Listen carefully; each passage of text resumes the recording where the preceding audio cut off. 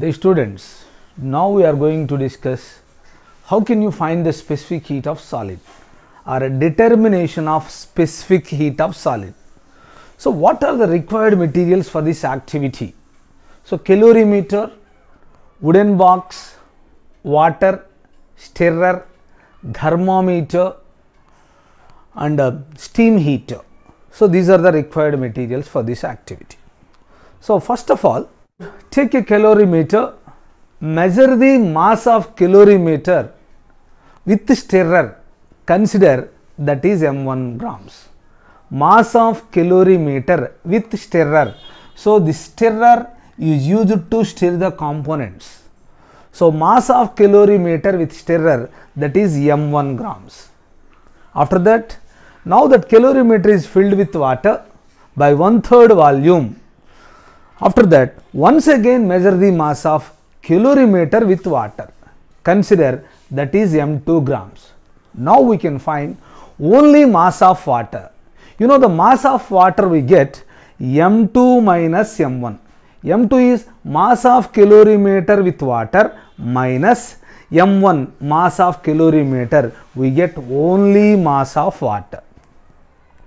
Right? Now, so by using thermometer, see here, this is thermometer, we can measure the temperature of water and calorimeter.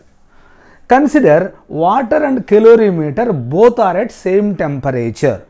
So we want to measure the temperature of water and calorimeter, because water is in calorimeter, no. So measure the temperature. So the temperature is called T1. So the temperature of water and calorimeter is T1. Both are at same temperature. So this is another vessel. So it contains certain amount of water. Now, so by using the steam heater, just we can boil the water up to 100 degrees centigrade. Now take some lead shots. These lead shots are dropped into water. Now the lead shots are in steam. Consider the temperature is T2 degrees centigrade. So temperature of lead shots in steam, that is T2 degrees centigrade. Now these lead shots, these are the lead shots in steam. Lead shots are in steam. So the temperature is T2. Now these lead shots are taken out from steam, immediately transferred into calorimeter. When these are dropped into calorimeter, the heat is transferred from lead shots to water. You know this water is in calorimeter. So because that heat is transferred from lead shots to water and copper calorimeter. Right? Now, after that, once again measure the mass of calorimeter with lead shots. Consider that is m3 grams. Mass of calorimeter with lead shots, that is m3 grams. We can measure the temperature of water and calorimeter. So consider that is T3 degrees centigrade. When lead shots are in steam, temperature is T2. While lead shots are dropped into water, that temperature is T3.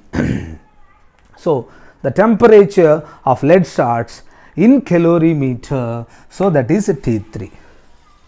After that, now we want to find only the mass of lead shots. So the mass of lead shots equal to m3 minus m2. m3 means what? Mass of calorimeter with lead shots minus m2 mass of calorimeter with water. So mass of calorimeter with lead shots m3 minus mass of calorimeter with water m2. So that is called mass of the lead shots, m3 minus m2. Right? So according to method of mixtures, you know, heat lost by the hot body equal to heat gained by the cold body. While those are mixed into water, the heat is transferred from lead shot to water and calorimeter. Right? So then heat lost by the lead shot equal to heat gained by the calorimeter plus heat gained by the water. Right? Now, you know the formula Q equal to ms delta T. So, this formula is applicable for these three substances like lead shot, calorimeter and water. You know Q equal to ms delta T. So, out of three substances, so from lead shot heat is transferred to water and calorimeter. Now, first heat lost by the lead shot. You know, in Q equal to ms delta T, here m is mass of lead shot. What is the mass of lead shots? That is m3 minus m2. Mass of lead shots, that is m3 minus m2. Instead of m, we can write m3 minus m2. Here S is specific heat. Now, lead shot specific heat is SL into change in temperature delta T. Initial temperature of lead shots. While lead shots are in steam, the temperature is T2. When those are dropped into cool water, the temperature is T3. So, out of T2 and T3, T2 is highest and T3 is the lowest. So, because T2 minus T3 equal to heat gained by calorimeter. Same formula is applicable to calorimeter. Here, in Q equal to ms delta T, m is mass of calorimeter. So, the mass of calorimeter, that is m1. Here S specific heat of calorimeter. So, specific heat of calorimeter. So, instead of S we can write SC. SC means specific heat of calorimeter into delta T, change in temperature. Initial temperature of calorimeter is T1. While lead shots are dropped into calorimeter, temperature is T3. Out of T1 and T3, T3 is highest, do T3 minus T1 plus heat gained by water. Same formula is applicable to water. In Q equal to ms delta T, here m is mass of water. So, the mass of water is m2 minus m1. Mass of water, that is m2 minus m1.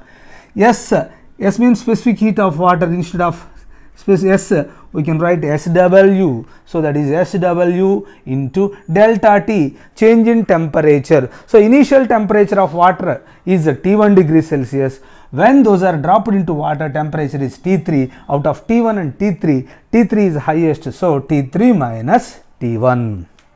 Right? Now, here M1SC into T3 minus T1 plus M2 minus M1 into SW into T3 minus T1. Here T3 minus T1 is take common. So, we can write M1SC plus M2 minus M1 into SW into T3 minus T1. Here this is what? M3 minus M2 into SL into T2 minus T3. Now, here we can determine specific heat of lead shot. Here SL is specific heat of lead shot. SL equal to, here we get this one, M1SC plus M2 minus M1 into SW into T3 minus T1 by M3 minus M2 into T2 minus T3. So, this is the formula to determine specific heat of lead shot, right? Instead of lead shot, we can use any metallic substance. Using this formula, we can determine it. So, that is SL equal to M1SC plus M2 minus M1 into SW into T3 minus T1 by M3 minus M2 into T2 minus T3. Right?